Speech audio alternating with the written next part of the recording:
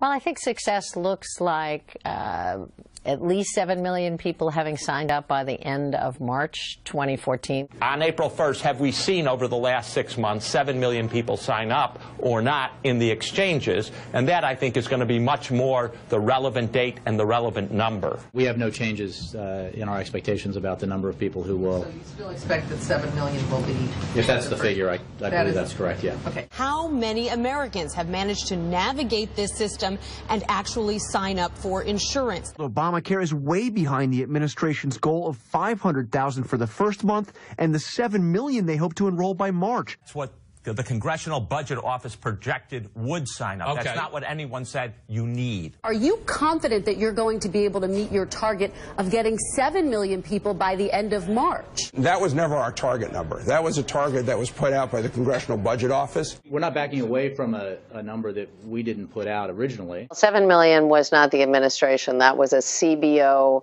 Congressional Budget Office prediction.